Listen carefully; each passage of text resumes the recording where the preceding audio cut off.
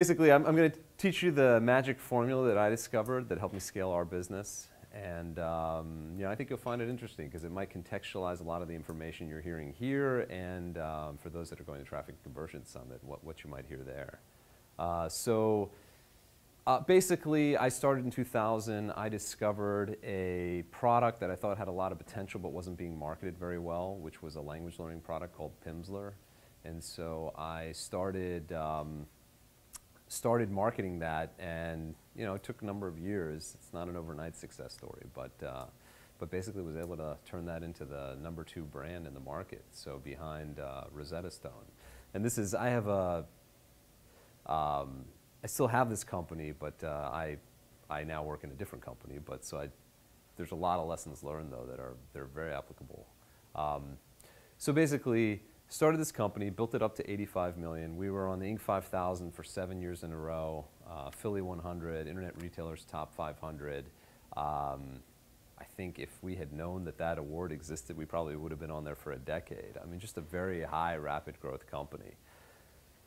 So, I mean, just to give some comparison, a snapshot back, I mean, this is an older slide, 2012, we were about 75% the size of Rosetta Stone's online consumer-focused business. So they had a number of different areas they focused on from international. So was that the parent company of Plz? Yeah, so Plz Approach, the brand we have, is under Stroll.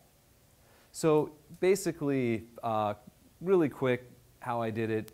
One of the big things was deciding I wanted a corporate company instead of a lifestyle business. I mean, that's a key distinction. If you don't know you want one and you do the other, or vice versa, you're miserable.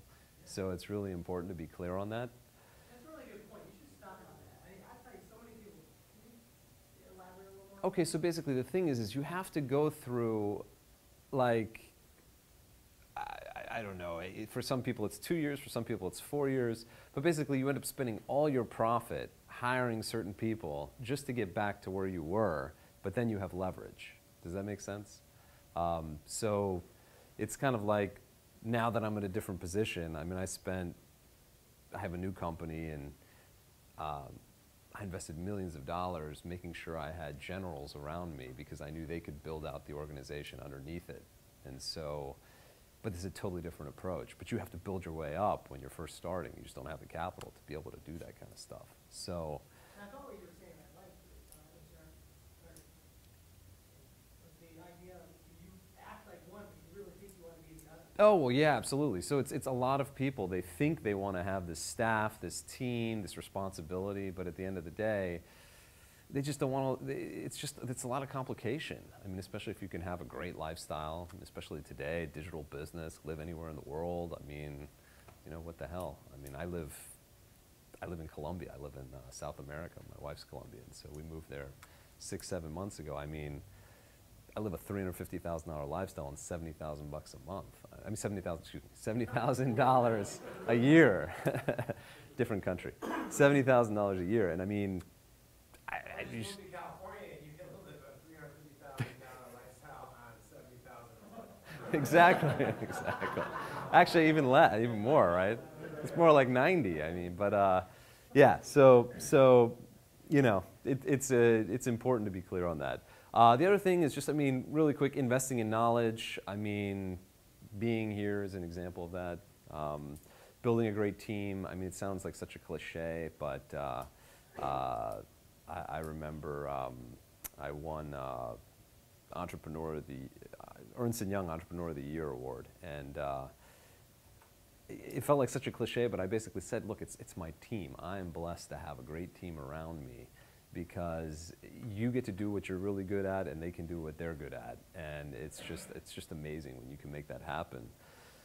The other thing is building a great network. And one of the interesting things about a network, especially with you guys being in the same industry, is that if somebody's testing something, you can get direct insight into what they've done and try to apply it to your business. And so I always felt like over time I was able to just stack these things on top of each other, which just accelerated our growth. So we always had new ideas and proven ideas where you knew you could put a data point. If you had to compare 10 ideas, you knew this one got this guy a 30% lift, this one got this guy a 15% lift, And you could just at least rationalize which one to prioritize a lot better. So that was very helpful. And then finally discovering the magic formula, which I'm going to teach you guys. So the magic formula has two parts. And part one is contribution margin, and I'll explain this concept. Basically, contribution margin is like I guess, what Einstein did for physics. I mean, you think about a simple formula that led to a lot of positive and negative creations. Contribution margin is kind of like that. And most simplistically, revenue minus variable cost equals contribution margin. And one of the interesting things is if you go to Wikipedia and you look this up, I mean, I don't know. This reminds me of mumbo jumbo I learned in accounting classes in college. And I just feel that it's such a shame that a concept like this is taught in such a complex way that people can't leverage it every day. Because contribution margin, I mean, understanding what that is and how it's calculated, I think is the difference between being able to scale a large business and not, because you understand what metric to focus on. So I'll explain it here. This is from a slide presentation I've given to our employees in the past.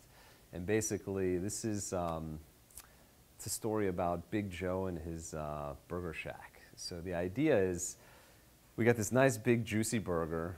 We sell it for $5. You know, the multiple patties and goodies all cost about $3. So if you sell it for $5, it costs you $3. You make $2. So that's what's left from each sale for payroll and expenses. Pretty simple. So how many burgers does it take to pay Mama Joe? So she gets paid $800 a month. And how many burgers do you have to sell to be able to pay her $800 a month? Well, you're making $2 a piece. If you sell 400, you can pay her 800. It's very simple. So what about paying the rent? Rent's $1,000 a month. You're making $2 a burger. You got to sell 500 to be able to pay the $1,000. Again, very, very simple concept fundamentally. So in our company, this was kind of our profit and loss, so income statement, P&L hierarchy. And all the way to here gets you to contribution margin. And this is nothing that you're not seeing on your financial statements. I mean, but it's all how you organize it, right? So you've got gross sales, you have cancellations. If you have subscription programs, people call in before that you ship out, so they'll cancel something. You have your returns. That leaves you with kind of your net revenue.